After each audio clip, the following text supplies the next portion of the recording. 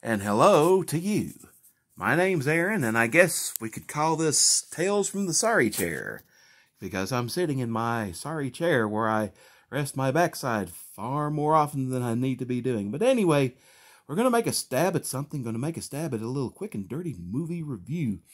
What we got going on here is, of course, it's the holiday season, and back during the good old days, your television provider would unlock the vaults to the premium channels on those holiday weekends and let you see them for free.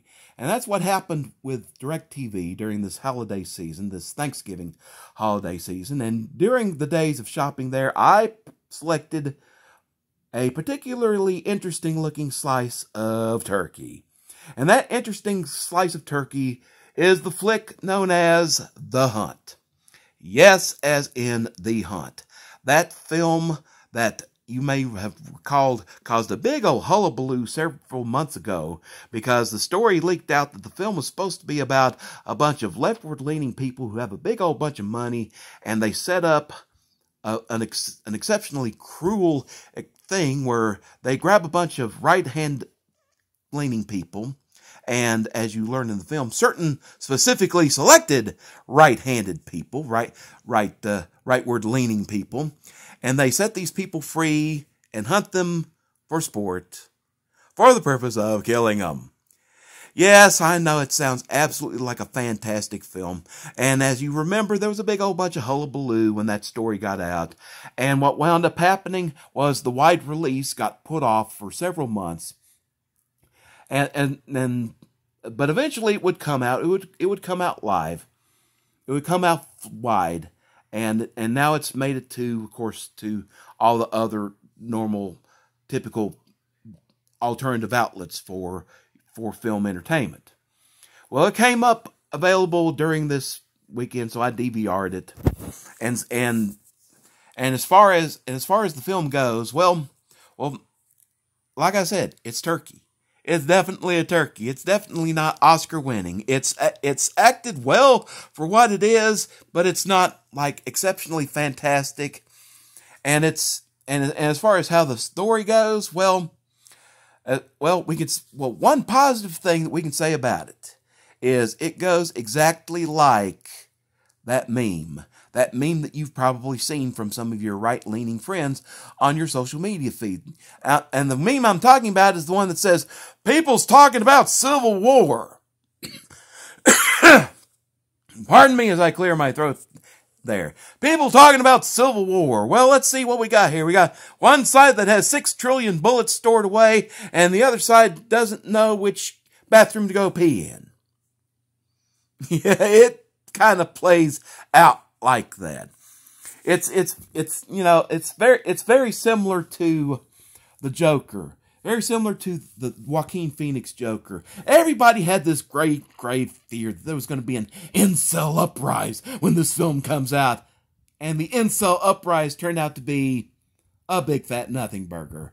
Like a whole big bunch of big fat nothing burgers that we can talk about as far as things going on in the news. It turned out to be a big old nothing burger, and The Hunt's kind of a big old nothing burger as well. The story plays out exactly like that meme goes. Now, if there's other positive thing that I can say about the film is you don't have to worry about network syndrome. And when I talk about network syndrome, what I mean is this. Word from Ben Mankiewicz from Turner Classic Movies is that classic film from the 1970s, Network. The people that created that movie intended the thing to play as satire. Yeah. Apparently they intended that thing to be satire. And the thing is, nobody got that. But here's the thing. Here's the thing about Network. They may have intended it as satire, but did they play it as satire? No. If you were familiar with a film that came out years before Network, and that Andy Griffith show, A Face in the Crowd, well, Network played about as straight as that film right there. And that film, as far as I could tell, wasn't satire.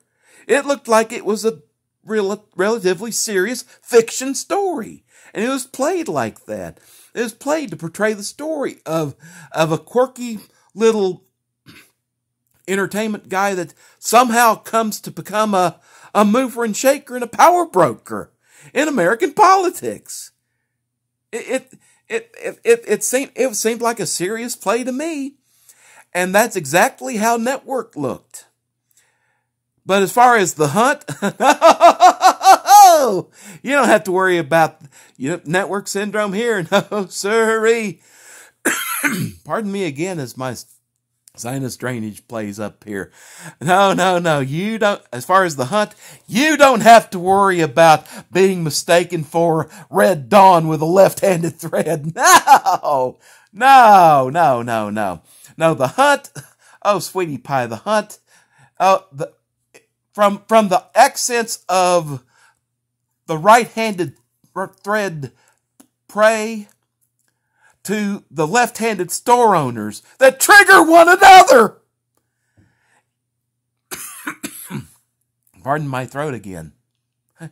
You don't have to worry about satire. It comes across exactly as satire. So no need to worry about no network trap here. Well, anyway, like I said, there it is. And like we said, the end of the world did not happen like they thought it was. But you know what? You make movies like that and you let stuff leak out, there's definitely going to be hullabaloo. And definitely if you reverse the polarity. Oh, dear me, if you reverse the polarity, oh, yes, there would be backlash. There would be front lash. There would be up and down sideways lash. Oh, my goodness gracious me.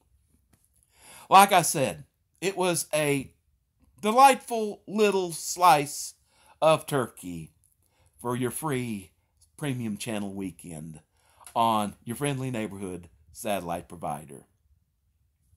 Well, again, I'm Aaron, and this is what I suppose you could say is a volume of Tales from the Sorry Chair.